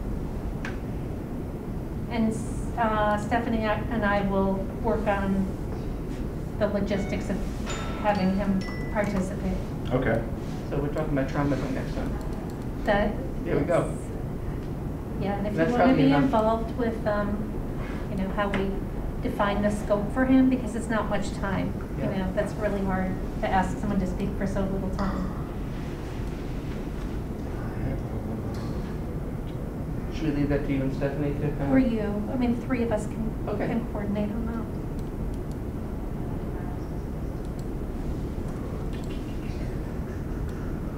Okay, so I think we're good then. All right. Yeah, that, and I guess I'll have a light draft for just communication protocols and kind of like how we kind of do that kind of stuff. What we talked about for 7.04. And I think we'll flush it out between now. Was that a hand raised? I would love to have a presentation from the department.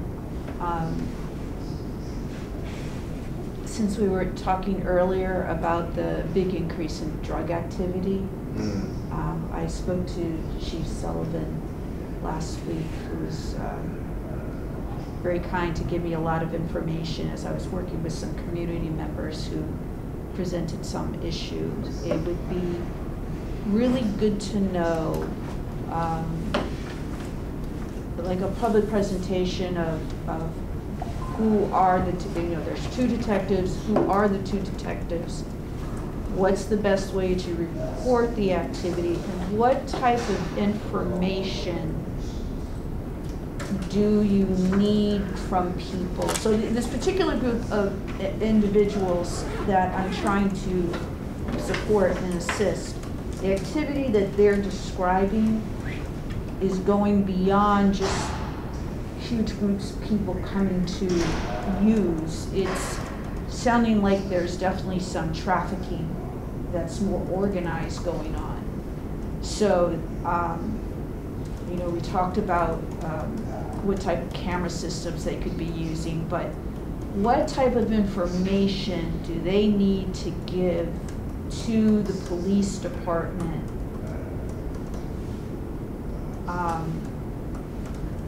in order to bring more attention or help? Because this particular house is very close to the Sustainability Academy. And there are children who live in the building where this activity is going on, and it's next to a place that does after-school programs. So it's a really sensitive area in terms of how children are being affected. If it goes beyond BPD and it warrants like a federal investigation, how does that happen? What's the process of that? I don't think people in the community understand that.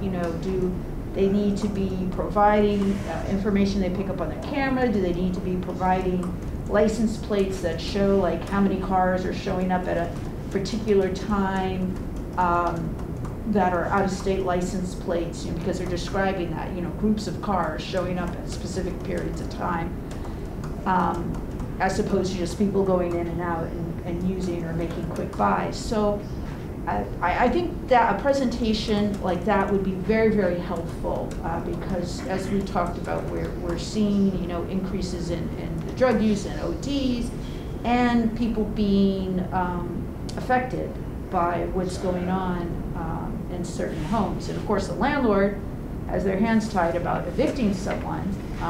We always want to be careful about evictions, but if there ever was a reason to evict someone, this would be it. But there's an eviction moratorium and everything around COVID. I just feel that that would be very interesting presentation that the public would appreciate. Thank you. Great idea. I'll just jump in on that. Is that something that could be done?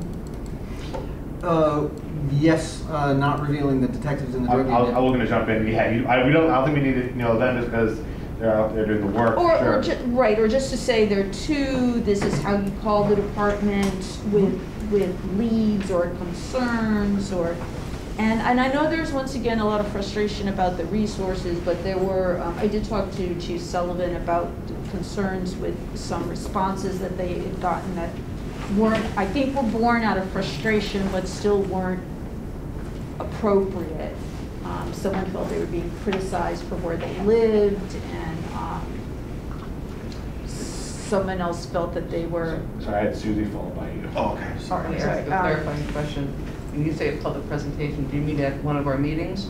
Or yes, that is discussed at a meeting so that people know, hey, this was on the agenda. If you couldn't watch it live, you can go back and see this presentation, and you have an idea of how you can help the department help you. So do you want to do that? Do you think it's too much to put China and this presentation on the same night? Or should we shift it to another night? If we don't, it depends on how many other things, you know, I think this would be a robust and doable agenda, what we've just talked about, but I think if we continue to add, it's going to. And I also think that that's an important thing. I think that's like kind of takes precedent over almost a lot of things because that has a pretty great impact on the community at large. Like, I mean, I have some tips I can give you guys right now about my neighborhood, about some things, you know, so I would very much. So if we can try to, I mean, we can't predict what's going to happen in the next 3 weeks, but I think between those two topics, that should be. Okay, so put on for next one. Thanks. And also too, like we gotta add other things onto it, and if you guys were going too long, you can always table those. If you don't get to for a following meeting as well too, that's always an option. Well, we got to make sure that they have the time to present. Give us a presentation. Yeah, and Chief, maybe just give an idea of how much time would. Yeah, so we'll team back with that, and we'll talk to Matt about sort of building on a public version of what he discussed with Commissioner Grant, and then we'll. Right, and we know there could be robust dialogue, so we just want to set aside enough time. Yeah, we'll give you an estimate of that. Okay. I just want to add, you know, as being a landlord, I mean, I've called because I've seen some of my buildings have seen activity, and it's not that easy, you know. So I would like to have some information on that. You know, it's one thing to identify and let the police know, but it's more complicated than that. So I'd like to more information on it too. Okay, got it. That's good. I think that's pretty good agenda. So with that, I would make a motion to adjourn. Motion to adjourn. Any discussion on adjourning the meeting? I think we should stay forever. I'm the second. All right, all in favor of adjourning the meeting, raise your hand and say aye. Aye. Aye, passed unanimously. It is 8:37 p.m. Everyone, thank you for being here with us. And I'll see and talk to y'all soon. And some of you all next month.